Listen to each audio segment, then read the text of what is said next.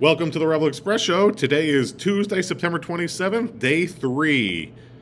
The first FFA meeting is tomorrow after school. They are electing officers. Be there. Also, sign-ups are on Miss Santangelo's door, so you might want to sign up for all the activities. Middle schoolers, if you are interested in LEGO League and can come to practice every Monday and Wednesday from 3 to 4:30, please email Mrs. Hellier today, shellier@mycrcs.org. Sign-ups for CRCS Art Club are happening outside the art room, room 107, all this week. Open to all high school students. You do not have to enroll in art to be a part of Art Club.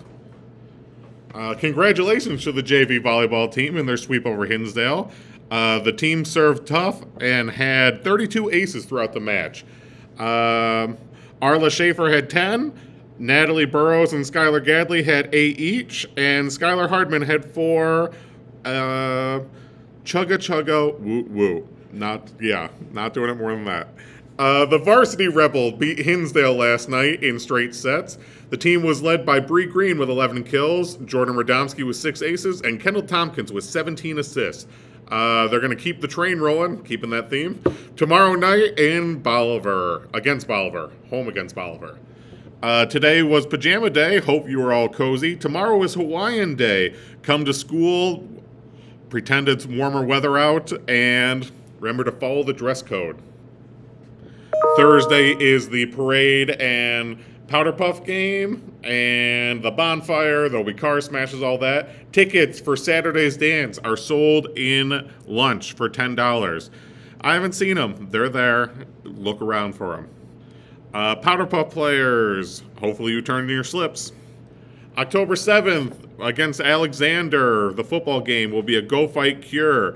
October is Breast Cancer Awareness Month. The cheerleaders will having a 50-50 raffle.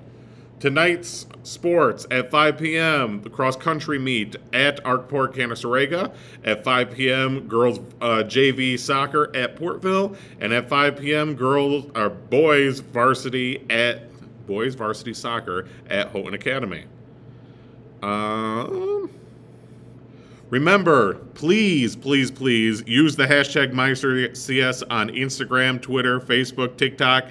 The more posts we have, the more things we can put on the show. So please support the show and put things on those social media apps.